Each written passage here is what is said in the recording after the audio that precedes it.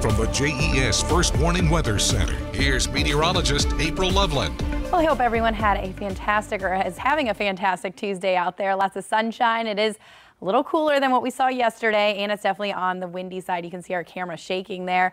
As we head through this afternoon, it's going to be sunny, cool, and windy. We'll see those highs right around 61. A lot of us, though, will struggle to get out of the 50s. By tomorrow morning, mostly sunny skies, a little on the chilly side with those lows in the low 50s. And then by tomorrow afternoon, it's going to be breezy once again. Clouds will be building in as we go through the day with those highs near 63. We will see a little bit of a warm up, though, as we head into Thursday. More clouds in the sky, though, 71 degrees.